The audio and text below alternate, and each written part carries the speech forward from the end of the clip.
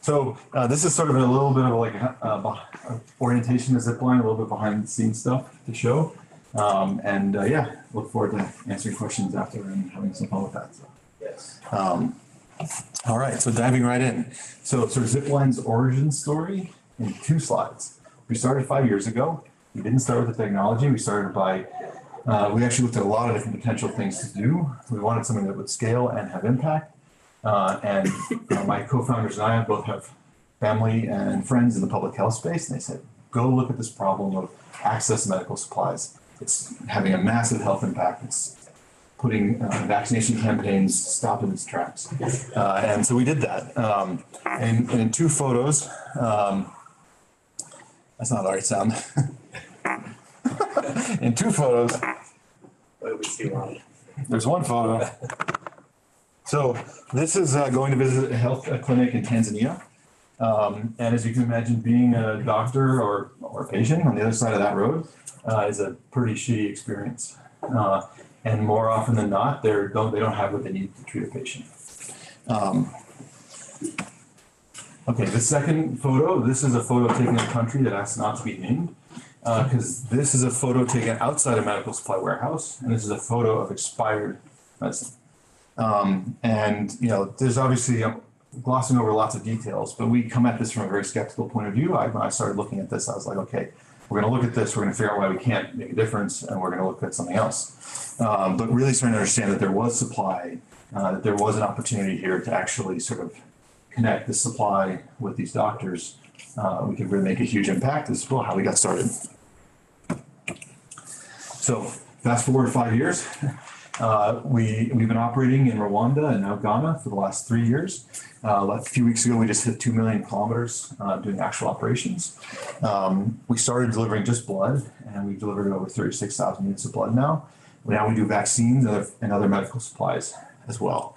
So I'll be talking about some of the things that we do to make this kind of tech work in the real world, and then we have a huge challenge ahead of us to scale, which I'll close with. So if you haven't been to Rwanda, it's gorgeous. I recommend going. The culture is amazing. And I like to play this clip because it ends on our distribution center, our first one. But it's a gorgeous place. It's fun for drone operations because there's not a flat spot in the whole country. It's all mountains. And so welcome to the first distribution center of Zipline. This is version 1 on the tent, version 2 there. This is now Zipline Academy. This is where all of our operators in our flight side and our fulfillment side get trained. So we've done operations now with various exercises in California, in Australia, and in Ghana. Everybody goes here to get trained. Every month we have a class. All good? Okay. Yeah, so we have all of our inventory in stock in site. So orders are filled on demand. So an order comes in from a doctor by WhatsApp, by phone, by now other technologies. We pack it on site. It takes about 5 minutes from the time the order comes in. The order is in the air. And so as you just saw, that the package was past the flight operator who puts it into the body of a zip drone. We call our drone zips. I often forget to tell people the definition. You put the body on, you pop on a wing, you pop in a battery. Here's a pre-flight process, and then we launch the zip. To kind of, before I get into some of the stuff we do to sort of make this really work well, just make sure you understand a little bit of the health piece that we're trying to make a difference around. And we have now some interesting data around blood. So, I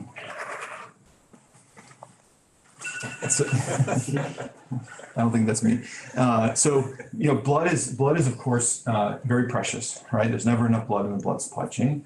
And it's very expensive. You wouldn't believe how expensive it is here, even though it's donated. The cost is actually very, very high. Of course, there's many types of blood, some of which are very rare. So there's one metric that all governments track, and that's how much of their blood supply expires before it can be used by patients. And so in the Western countries, the numbers are high. We actually have some data in the States showing this is actually even higher in rural areas, way higher than 20%. And this is massively expensive. And of course, generally speaking, when blood is expiring, there's someone else who could have used that blood somewhere else. And so in Rwanda, these 36,000 units of blood, we've achieved a waste rate that's basically world best in terms of being low. This has a massive health impact. To understand the health impact, you have to understand maternal mortality. So maternal mortality, right, is how often a mother dies from complications due to childbirth. Biggest use of blood in the world. In Rwanda, 40% of all blood goes to this one use case. It's the biggest use of blood in the whole world. And this, I show this before getting to the next section, just as sort of a reminder. Well, we think about sort of three things. We obviously don't want to hit aircraft in the air. We don't want to hurt people on the ground. But for many of our orders, they're emergency orders where getting the order through is oftentimes statistically even more important than those other two. And so it's a very tricky sort of tension within our company, as well as between our customer, the public health system of Rwanda, and the regulator, between basically how often we land by parachute. So our planes, if they can't fly in the storm, they land by parachute. The regulators don't like that. But of course, the more conservative we are, the less we're getting deliveries through. So anyway, we'll talk a little bit about this. So in case you're picturing like African savanna with giraffes and nobody, I like to play this video. This is the second flight we ever did in Rwanda, but just it's to highlight, this all mountains, lots of rivers, lots of weather. It's very near the equator, so the weather is very unpredictable and very localized. Anyway, so don't picture flat and don't picture clear skies. So there's a lot of things that we've done over the years to basically make operating in storms very, very reliable. So classic failure mode of aircraft, right? Hard landings. And so this is what we operate now to land our zips. And this is a system, this is not where we started, but where we ended, to find a way to land a fixed wing aircraft where you're either landing it gently. So this is a 4G, very gentle, predictable load on the aircraft, or the aircraft goes around and tries again. And the gray area is like better than 5 nines right now in operations. We've had one hard landing and 18,000 operational landings with the system. So to be clear, if you're tracking our stats, 18,000, the system isn't what we started with, like I said. We started with something very different. Anyway, so this is one example of just trying to find something that really makes the operations easy. A lot of what we do is, again, how do we make the operators able to focus on their safety, the right product to the right doctor, not on the technology. And so we focus a lot on basically automating the corner cases. That's how we call it. So this is one of those corner cases. So if a zip is about to land and you hit the big red button next to the recovery system, the zip will go and wait. In Rwanda today, we'll have as many as 16 zips in the air at once. So if you wait a few minutes, you'll see a queue like this. And of course, this for the geeks in the room, which is probably most of you, this is redundant, this is fault tolerant and distributed. So no master in this kind of behavior. And then of course, when we test, like this video from our test site in California, we test the worst case. The worst case is all 16 coming back at the same time and the recovery system being down. So what you're seeing there is 16 zips waiting to land. So another fun detail I thought I'd show, this is our only use of computer vision today in operations, is a pre-flight check. So this is a pre-flight. So to just explain what you're about to see. So you're seeing a wing.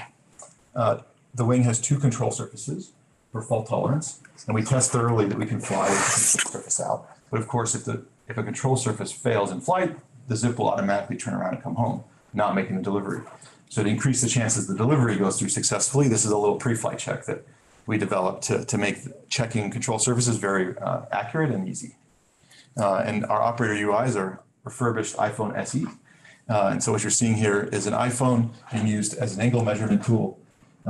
It'll play again because it happens pretty quickly. But as soon as the camera sees these fiducials, the plane will start moving its control surfaces. And if everything looks good, the system will tell the operator, all right, these are good, keep going on your pre-flight checks. Anyway, again, we didn't start here, but these are things we've added over the last few years to harden the things we from experience, we know we need to make sure are really robust. So if you haven't been near the equator, it rains. I don't have a great video to show wind, but rain is actually easy compared to wind. And we can talk about that offline if you're interested, but let me show you that. And so we do a lot of fun test rigs in California to basically validate that our systems will hold up in these crazy conditions. This is a dynamic wiffle tree. If you're familiar with a wiffle tree, it distributes the load across a wing the way it's distributed in flight. And this one's doing it dynamically. So it's going up and down at 3 Gs, basically, which is margin. in this case, turbulent load. And this helps us know, like, do the wings break off? Does the battery latch fail? You know, and many other, well, potential things that have been shown to be vulnerable in this test. And this is an accelerated life model. And we have a bunch of testers like this that have hardware changes, you know, in a week instead of, well, much longer. As a part of the tour, in California, we have a high volume test site where we've now done well over 100 flights in one day, full length flights to stay ahead of our operations. At our operations, our peak from one distribution center today is about, I think our record is 67 flights in one day. We have our R&D site where we also can fly, and we have a prototyping facility and a great view, and a manufacturing facility where we build everything. So the zips and the batteries, chargers, launcher, recovery system, and everything you need when you show up in a remote corner of the world to build a distribution center for Zipline. So this is Rwanda. We have 2 distribution centers operating in Rwanda today. The circles are the service radius of our distribution centers, are 80-kilometer radius. And then you're seeing all the hospitals and clinics that we are contracted to serve. We're not serving them all yet. We're currently scaling up to serve these. There's about 500 sites in Rwanda that today we're serving about 67 or 70 of these sites in Rwanda. And earlier this year, we started operating in Ghana. So Ghana, we also have 2 distribution centers running now. We'll have one more in December and the 4th one in January, hopefully, maybe February. And so once we have all of these delivery sites online for these 2 first customers, we'll be serving about 2,500 delivery sites. And to give you a sense of kind of scale of what this looks like in terms of how far we fly, so equator of the Earth, 40,000 kilometers. It took the first time to do that, equivalent, took us 6 months. We currently do that every week. And when we're serving all of those delivery sites, we should be doing that in about an hour, maybe hour and a half, that much flying. And when we think about that connected back to what we're trying to do as our mission is to provide every human on Earth instant access to vital medical supplies. When we are fully scaled in Rwanda and Ghana, we're approaching basically 1% of this mission. We have a long ways to go.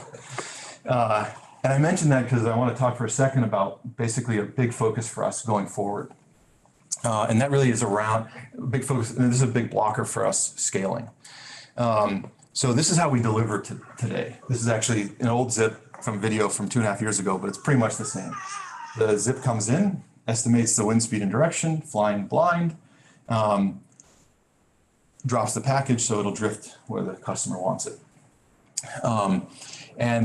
This flying blind that we do today, and I'll talk for a second about how we fly blind as safe as we do today, but it's just not scalable, nor is it safe enough to scale. So I'll talk about that for a second here. I'll wait till this video ends so you can see, this is slow-mo, just to be clear. Some people ask me about that. So this is one of the hospitals. It's actually the first hospital we started serving in Rwanda. This is a hospital compound, serves a patient population of about 500,000 people, and has about 7 buildings in the compound. And the video cuts there actually, because at this compound, the groundskeepers catch the blood and run into the clinic with the blood. And so I was, running after them. So the video gets a little choppy after this. And yes, it does come close to hitting that car. So people ask. So when we think about bringing on delivery sites, we basically break the problem into 2 parts. One is what we call the transit plan. So this is the plan to get from a Zipline distribution center out to all these delivery sites.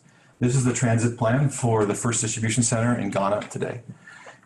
This distribution center is serving about 70 delivery sites today. And then the second part is basically the last step, which is from the transit plan to actually make the delivery. And it's a very simple thing we do. There's a little racetrack. The plane comes in, it has its delivery pass, and this is where it'll drop the package. And during this pink segment is where it will dynamically compensate for the wind speed and direction. And the way we do this today, again, not scalable at all. We do a drone survey, so quadcopters. We support the drone industry a little bit, the rest of the drone industry a little bit. We use quadcopters to build a 3D map model that we carefully double and triple check. And we manually make this plan to not hit ground obstacles in the area.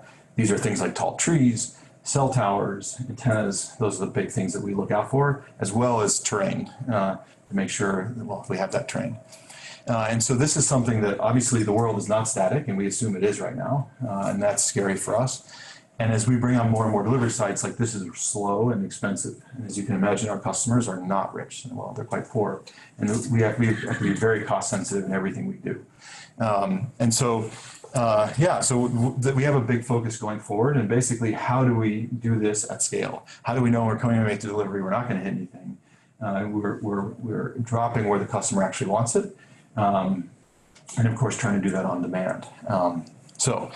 This is a big challenge for the future of what we're working on. And one of the reasons I've actually been out to Zurich, for those who don't know my background, I spent a lot of time out here back getting Ross off the ground many years ago. And so I have a huge amount of respect for the universities sort of within 100 kilometers of here for autonomy and perception. And this is really our future challenge for Zipline. There's no way we can scale doing to what we need to scale and do it safely, doing it the way we do today. So we've got to find a better way. And so I'll leave you with that, thinking about that challenge. And that's your quick orientation to Zipline. So thank you. Good. So we have a little history here representing the Zurich computer vision history on drones a bit. And then also a bit of future looking one or two last videos where we show what we're doing at Auterion on that front. Computer vision on drones. My name is Lorenz Meier. I did a PhD starting around 2012. So long ago I forgot. But I started to work on computer vision on drones 2008 as a master's student at ETH. I've open sourced a lot of my work, starting with onboard computer vision at the Pixhawk project, which I founded. And then there was this slight detour because we didn't have an autopilot for our computer vision system, so I quickly created one over 5 years. And that's where all of these Pixhawk, open hardware, Mavlink, ground control, PX4, open source software is coming from as an enabler for that. And maybe it required that mindset to open source everything, because otherwise you think it's so valuable, you just sit on it.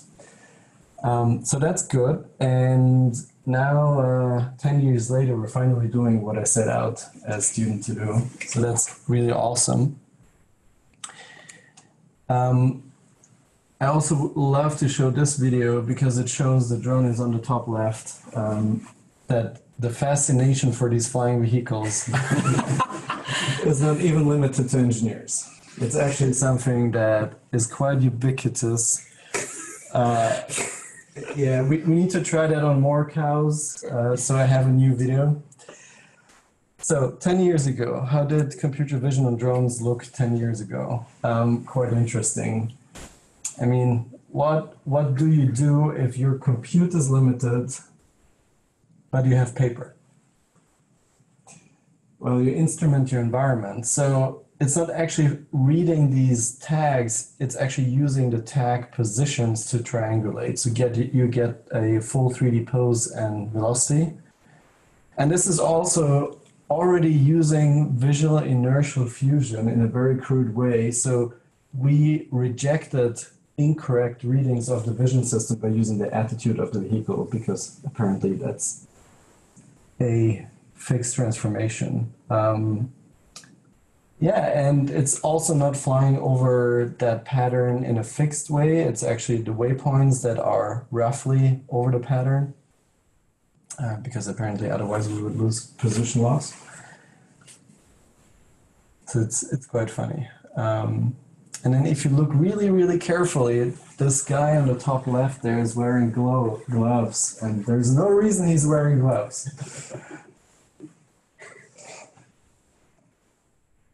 Yeah, so that was at a student competition, and the task was to fly a figure eight, and it works, it's fully autonomous.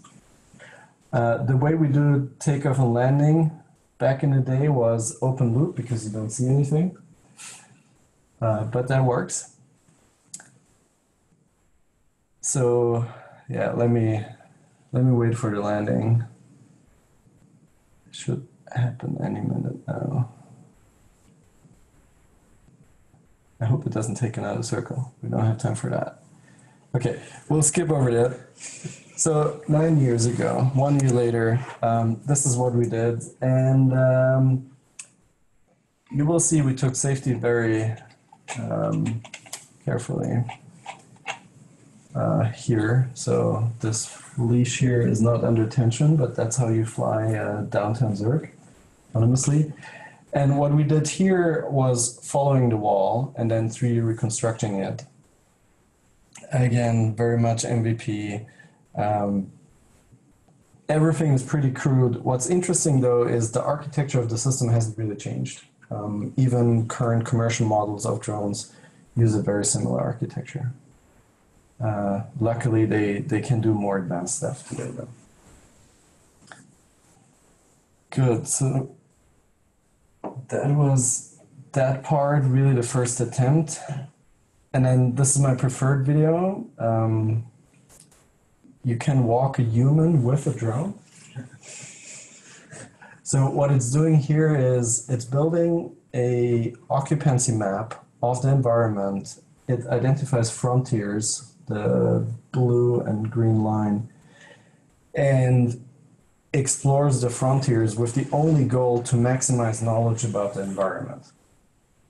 That's a very scary goal, because if machines truly become autonomous and repair themselves, it would just mean they would like go completely crazy and try to cover the whole world. It's not crashing into obstacles because it's detecting them, like this pole over here, and then it navigates around them. So again, not super sophisticated by today's standards, but a decade ago, that was actually pretty advanced, and we were one of the first research teams that actually ran everything on board. And we built our own onboard computer, which we then sold to groups at Stanford, MIT, UPenn. The Skydio guys actually used it. So back in the day, yes. And I love when we can accelerate the video; it just gets better. Yeah, so apparently it also works indoors. There's no GPS. The whole positioning was based on optical flow and nothing in there. Cool. So we jump forward a bit 3 years ago. Yep. So that's actually the end of my PhD. I'm particularly proud of it. And it's a problem the industry hasn't solved yet. So this is a video of a DJI Phantom 4 with their stereo obstacle avoidance system flying over a lake. It's going all well, no problem. And then if you look closer, you wonder, like, what is that? Well, those are power lines. And what else do we observe? Well, they're on the horizon and they're perfectly level. And that is a problem you cannot solve with a single stereo camera. So what I did is I took the depth map of a pair that's oriented horizontally and a pair that's oriented, that's a confidence map you get out of that. So it actually tells you it's not very confident around here. And then I took a pair of a vertical and fused them. So left is the horizontal pair, which tells you that something is not quite right here around that area of the bridge. Right is the vertical pair, which has a really good reading on that section of the bridge. And then if you fuse the confidence maps, you end up with the center image and the center confidence map for stereo. And that way you actually can solve for power lines effectively. And that's of course expensive computation, so we ran that on an FPGA and with an FPGA system. So that overall gets you then real-time. This is actually real-time captured from the system. This is just screen captured from Orbis, as you can see. And this is the center occupancy map you get. And so you have no artifacts there. These are power lines. The normal stereo pair really can't see them well. You have really clean result against the background. And then for the vertical poles, you start to have issues here in the same way that are not present in the fused result. So that's something the industry still needs to solve. Yeah, same thing on normal images. Based on my previous experience, I'm expecting it to take another 4 years until we see that. then these are some results from colleagues at ETH where they worked on VIO. So again, that was 3 years ago. Exciting and new back then. Now it's more commonplace. You can buy sensors that have it inbuilt. And then 2 years ago, we're starting to get closer to the end application in drones. So that is again something that is not in the industry yet. Risk-based planning, interesting toy city. And essentially, the way we're minimizing risk is by looking at coverage or occupancy of certain height profiles. And that allows you to optimize your flight altitude for a multicopter for risk. And it also allows you to optimize for energy usage. So these are different algorithms. And then we also apply the smoothness constraint with my student William Moore, and then you see the green path is what you get compared to a manual flight of a human. Now, how does that look? Left is the drone, right is the occupancy map, what it sees. That's the mission, the pink line. And you can see as it explores the environment, after it has the first blockage, it gains altitude, doesn't go back down or anything. But it's also optimizing for energy. So the naive solution in this scene would be to actually go above everything. Because then you know you're clear, but you're wasting energy. So what the system does is it optimizes, because it doesn't know yet there are buildings. It first tries to go around it, which happens now. And then it sees, oh, that's block 2, so try the other direction. And no, doesn't work. Good. And then it returns around that path, which is successful. If that wouldn't have worked either, it would have escaped with altitude. So that's an optimization level that I haven't seen in systems yet, except for the ones in Skydio. So I think the overall industry still has there some work to do, and we're contributing with open source implementations of this particular algorithm with Auterion. Cool. Now closing in, other things we've done whenever you have jammed GPS or other issues, we have brought VIO to PX4 as a tightly integrated system into the whole state estimation framework. Auterion is very actively contributing there still, improving it. That was the first result. We've integrated since 2 more VIO pipelines, and you have no GPS receiver on this, or no active receiver on this unit, so you can see it actually is capable of flying quite accurately and also able to fly at higher altitudes. So you're not constrained to the ground or anything. And that's really helpful to deal with GPS outages, and gives you an alternative mode. And then today, what we're starting to do is to bring that really into the full loop. So that's the full integration on Auterion Enterprise PX4, which includes the flight computer and not just the flight controller. So what you see here is a mission, plan, takeoff, okay, plan through the tree. It avoids the obstacle at the shortest path possible, also on the way back. And that's all fully automatic and in closed loop with the flight controller. So it's not going into weird offboard mode or anything. It just stays on the mission and tries to follow it. So we're bringing what you've seen in that decade-old journey now really into the open source space and into products. Cool, and that's a good reason to thank all the contributors in the PX4 community. I think we don't need to look at architecture today, but quick screen of all the cool products that use PX4 today.